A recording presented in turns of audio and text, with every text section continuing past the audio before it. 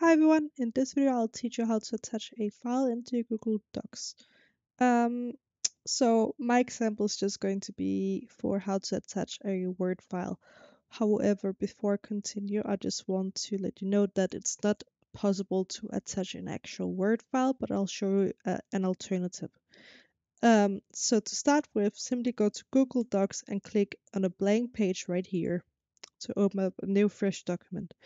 And now, if you have your content on a Word document, simply copy and paste it, or you can go up to File, click Open, and now you can simply go into Computers and you can upload the desired file that you want to add to your other document.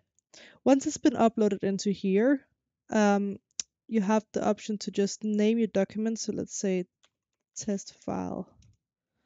And I'm just going to write something here, test file as well, just so we can see that it's been done right.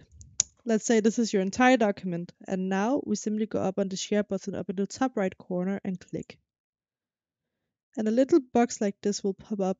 And now I don't want it to add any people and groups. I want it to go down here in the general access and click on the little arrow and click anyone with the link.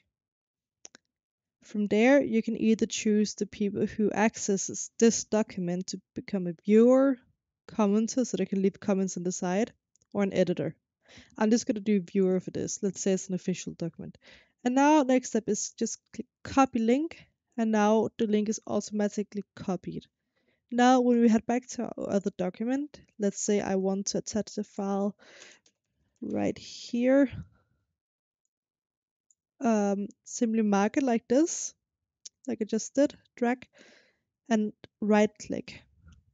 And now we click insert link. And here we simply click on the right and click paste, or we just click Control V on our keyboard. And now we click apply. So I'm just going to close this.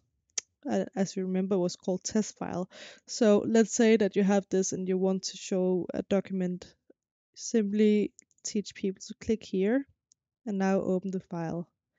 And that is simply how you do it. And you can do this with so many files. Even if it's an Excel document, you can upload it to Google Spreadsheets.